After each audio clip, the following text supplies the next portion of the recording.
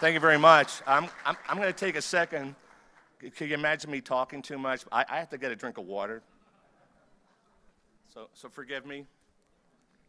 But I was talking.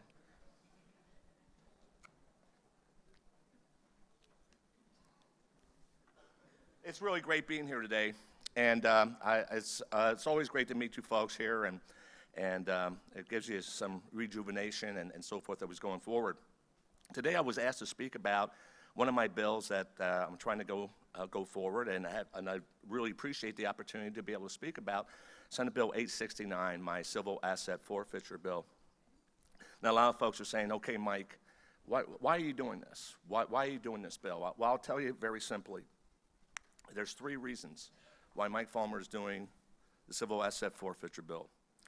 And I'm going to go to our Bill of Rights, our Constitution. Imagine that. First reason, our Fourth Amendment.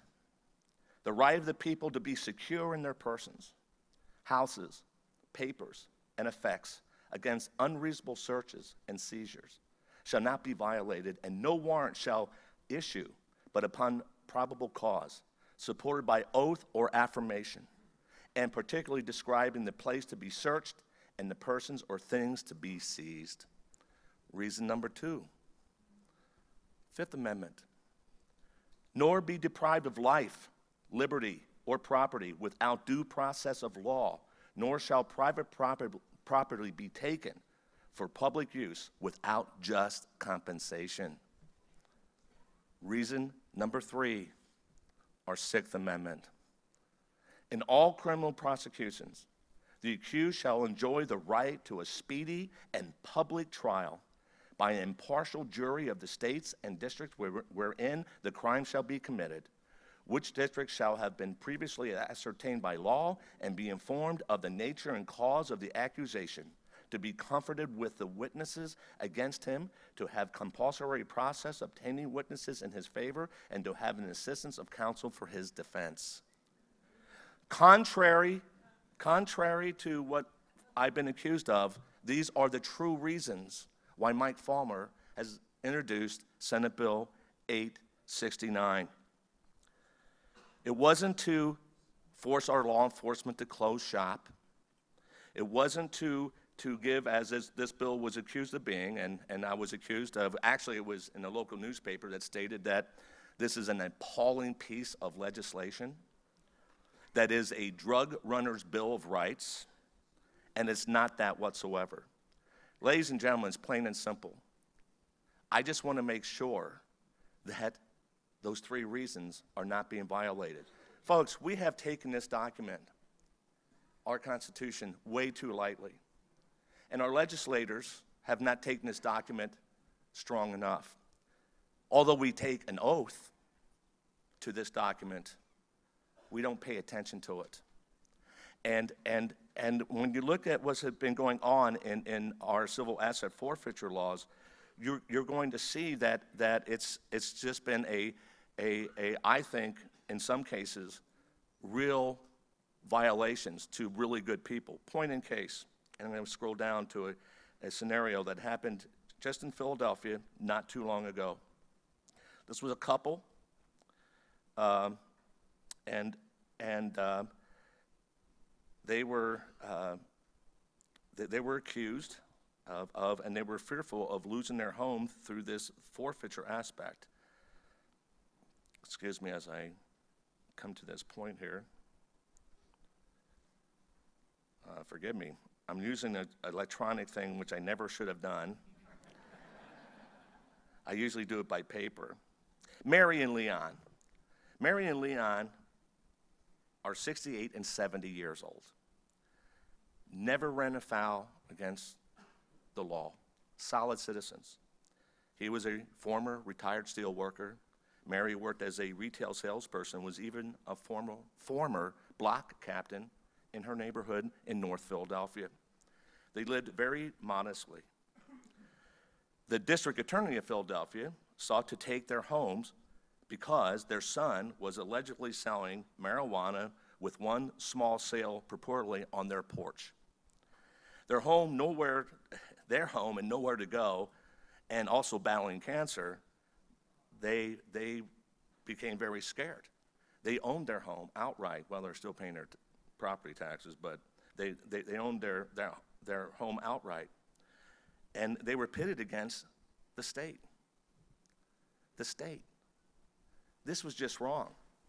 And I'll tell you what is really wrong, and this is going to sound maybe a little liberal, so don't everybody throw stuff at me right now. Andy Reid, who was the football coach of the Philadelphia Eagles' son, was caught selling cocaine, and if I remember the quote in the Philadelphia Inquirer said that his home looked like a drug emporium. His home wasn't being threatened to be taken because Andy Reid had an army of attorneys to do his forefront. But what about us, the average citizen, who may be faced with such a thing? Ladies and gentlemen, this doesn't happen all across the state, but it does happen. And when you do a bill in the state of Pennsylvania, you've got to do a bill that's going to cover all aspects. And the purpose of Senate Bill 869 is very simple, and this would be the process. See, presently the process is if you are convicted or subjected to, and then this was another case where a home was raided, and because of a third party who was living there, the one daughter's piggy bank that had $91 in it was taken, and it took them 10 months to get that back.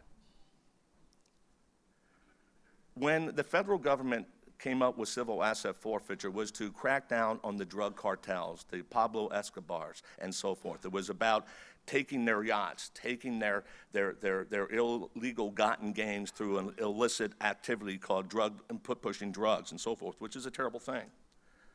But it wasn't about $91 or taking a home from a couple whose son wasn't ever convicted of selling a small amount of marijuana. And I know I've been the prime sponsor of a medical cannabis bill. It sounds like I'm here defending marijuana. I'm not. I'm defending the rights of Mary and Leon.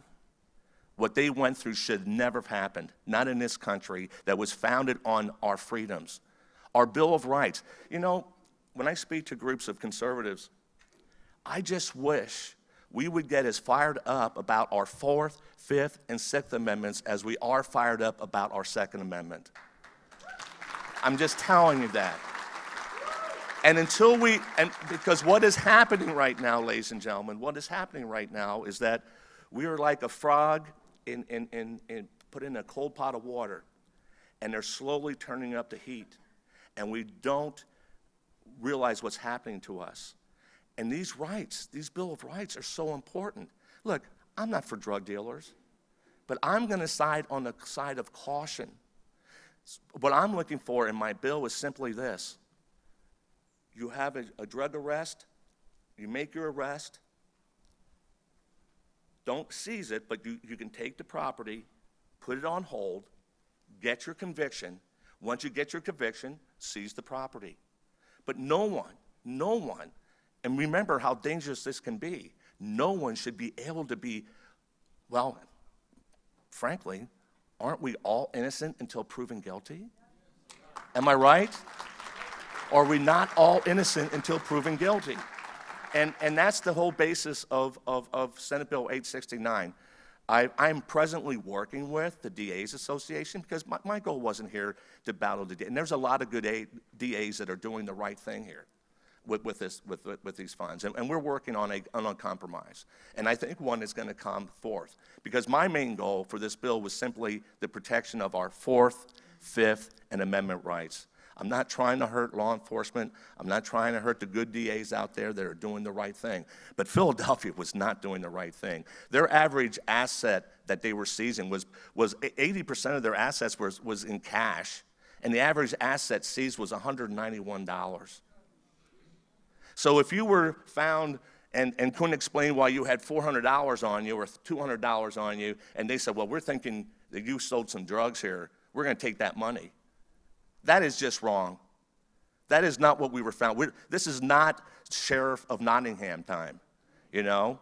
This is the United States of America who so many brave men and women have fought for us to defend these rights.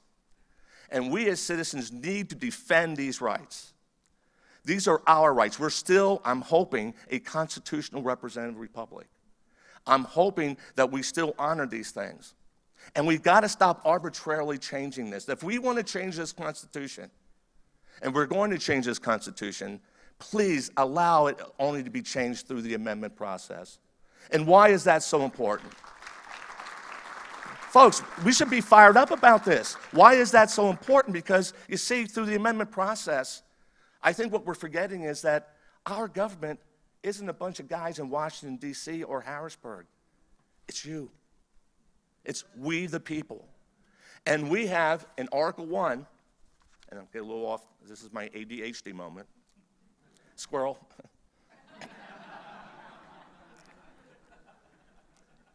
Article 1, Section 2 of our state constitution. By the way, Article 1 in our state constitution is basically our Bill of Rights. But this is a beautiful piece here. Think about this.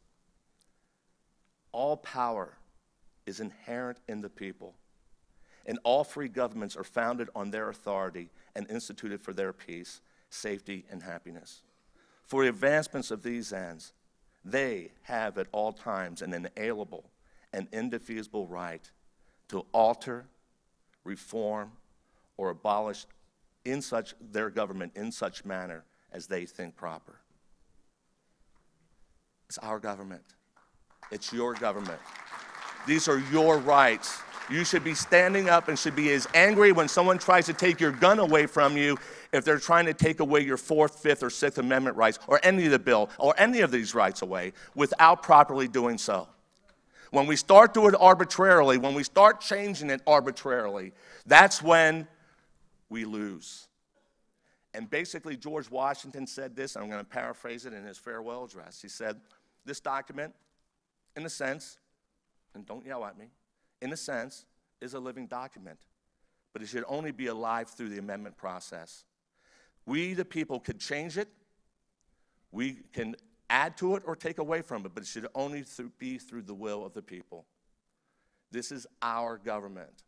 Senate Bill 869 is not trying to be, like I said, a drug runner's Bill of Rights. It's basically protecting our Bill of Rights to make sure that we follow the process. Arrest, hold, convict, then seize. That's the proper. It shouldn't be arrest, seize, and then you have to fight like crazy to try to get back your property. That's all that we're trying to do, and I think that we're working on it, and we're going to get it done, and it's going to be a good thing, and a victory for our Constitution. Ladies and gentlemen, thank you very much. Have a great day, and hope I didn't bore you.